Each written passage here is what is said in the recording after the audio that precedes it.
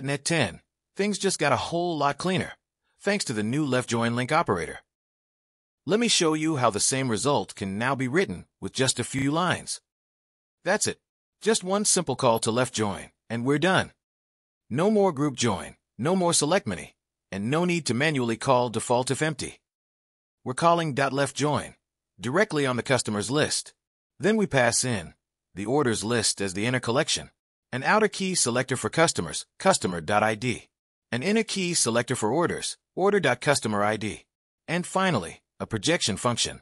That's where we define how we want the result to look. Just like before, we're building a new anonymous object with the customer's name, the order ID, and the total.